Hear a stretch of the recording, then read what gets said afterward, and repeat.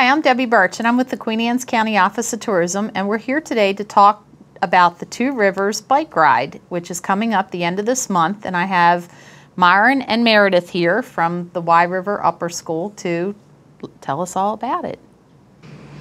I'm Myron Richardson. I'm on the Board of Trustees at Wye River Upper School. All right. I am Meredith Dean. I am a sophomore. I go to Wye River Upper School. And you're the one of the student in charge of this year.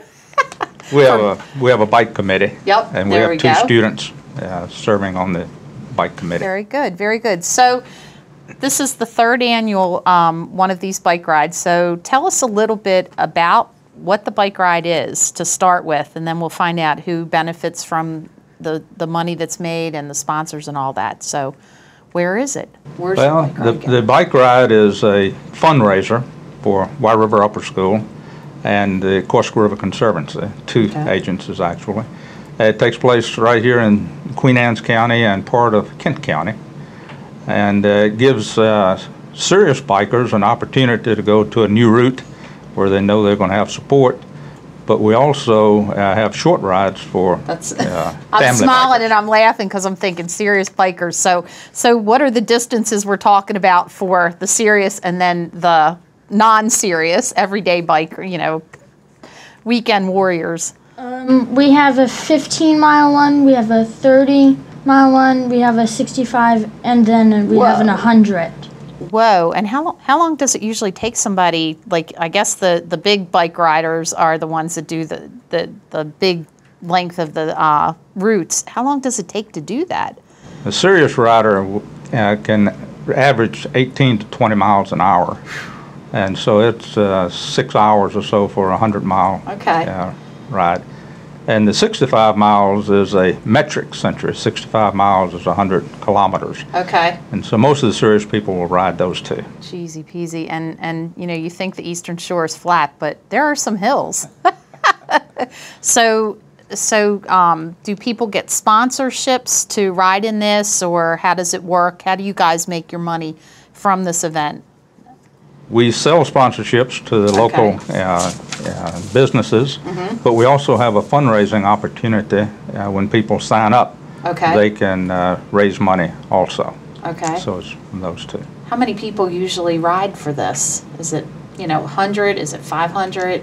Last year we had 300. At 300 last year. Okay. I'm hoping for 500 this year, but we already have 230 roughly signed up for this year. It's June 28th, so you still have like 4 weeks to go, 4.5 weeks. So when they're riding along the routes, are there like water stations? Are there places to stop? And I have to ask, are there like porta pots? I'm asking the important stuff. Water and bathrooms. How is it like? I guess you have support teams along the way. We have there's at least one food place during the 15. I didn't even think about food. we last year we had like bagels with peanut butter, and we also had oranges. So we also had water as well. Okay. There are a total of 7 stops. All right. And we have 6 vehicles that will ride the route. So that anyone has difficulty or decides they took on more than they could handle, we can pick them up and bring them back. All right. And what time do they start in the morning? They can start at 6:30, but if you don't want to get up that early, then you can start any time in between that and 10. Okay. So then they're pretty much finishing up by, dinner time-ish around Yeah, because it's not much of a competition ride. Okay. So we don't have a designated time. Out of curiosity, the shorter ride for the people who may not be as experienced, where does that take you? Is that just like around Centerville, and where does everybody start from? Everyone starts at the courthouse. Okay.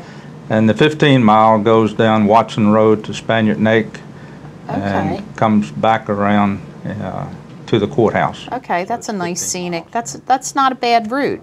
The 30-mile goes up as far as Churchill. All right. And the There's 65 some mile, hills there. I'm thinking of the hill Yeah. on 213. 65 mile goes to Millington down to Tuckahoe and back. Okay. And the 100 mile puts in a loop up to Betterton Beach. Oh my gosh. So, Wow. And do you have a lot of people that do the big one? yes, most people will do either the 65 or 100.